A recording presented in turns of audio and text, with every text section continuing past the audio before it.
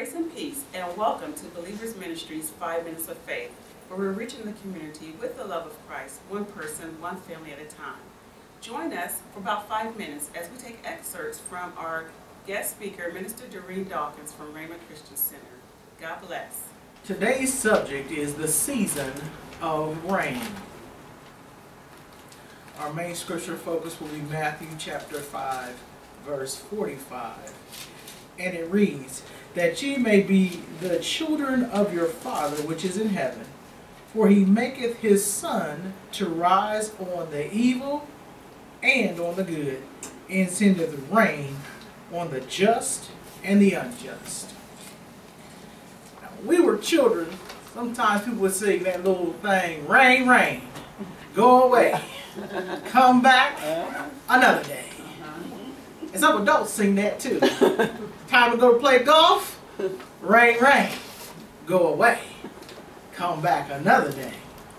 And a lot of times people have a negative attitude for rain. Come to work on a Monday morning, oh, it's just raining, I'm tired, dragging into the job.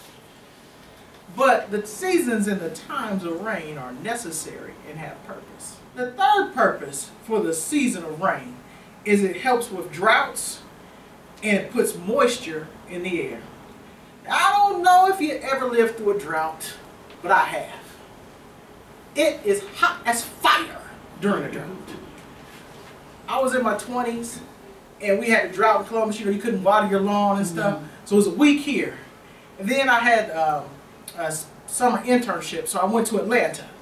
And a drought in Atlanta is a little different than the drought in Columbus. Woo! I mean, you had a relaxer, but everybody was wearing curly back. I mean, you know, you start off straight. And at the end of the day, woo! Then I came back and it wasn't raining because so fun. You talk about somebody different shade than they are. Your skin changes colors.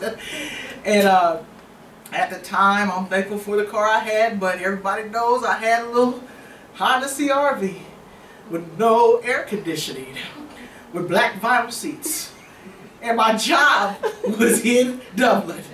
So I start off, and you know, you wear something white thinking that's going to be cooler.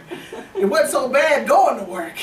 Oh, Father, coming back home. Wasn't about talking in the parking lot either. John, I'll see you tomorrow. Oh, no, it's too hot. You try to hydrate, drink before you get in the car.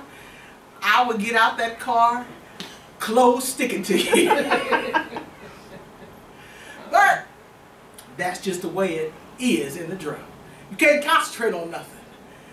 Now, I know this probably ain't the truth, but we were told as children, if you sit there and be quiet, it'll be cooler. Sit there, I won't say sit there and shut up. There, be quiet. And you know, even as at a 20-something-year-old, I was sitting in that house, being quiet, hoping it'd be cooler. Now, bless the Lord, we didn't have no central air, like some of y'all, you know, got central air now. But we had 2 air conditioning units. And the one air conditioning, and guess where they weren't? The air conditioning unit was not in my bedroom. No, Lord. There was one air conditioning unit that I had access to in the family room. And then, you know, they had them little folding doors. And you almost wanted to choke somebody if they had to go to the bathroom or something to get out the room because it letting in all that hot air. The drought.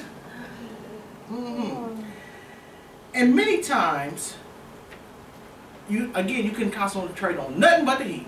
So that's our dry time. And sometimes we feel like we're in a drought, a place of spiritual need. At times it seems like that's all we can concentrate on, our disappointment, our place of grief, what we're going through, all the stuff that's going on around us, a drought. But we have to realize that all seasons are part of life. And just because we're living for Jesus doesn't mean that everything's just going to be utopia. Isn't that wonderful? It's just wonderful. I'm just basking in the presence of the Lord. That's true. But everything don't always work out the way we think it should work out. If you always getting taken on the get-rich-quick scheme, maybe you ought to work the principles of the Bible and stop trying to now let's see, if I do this pyramid and then, oh Lord, they done took my money. Well, that's illegal.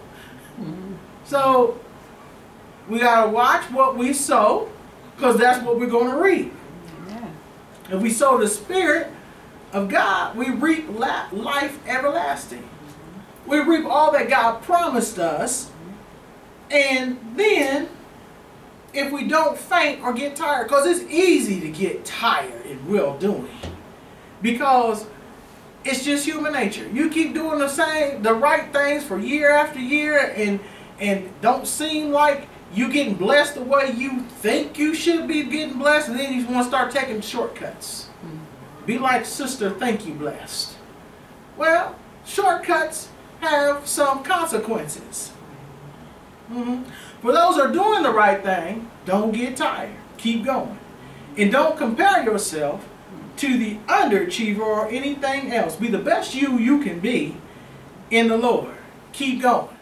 We hope that you were encouraged by the word today. We want to extend a cordial invitation for you to come out and be in service with us. We're located at 465 Waterbury Ct Suite E in Gahanna, Ohio. For more information on our service times, please visit our website at www.believersministries.net. We hope to see you soon. God bless.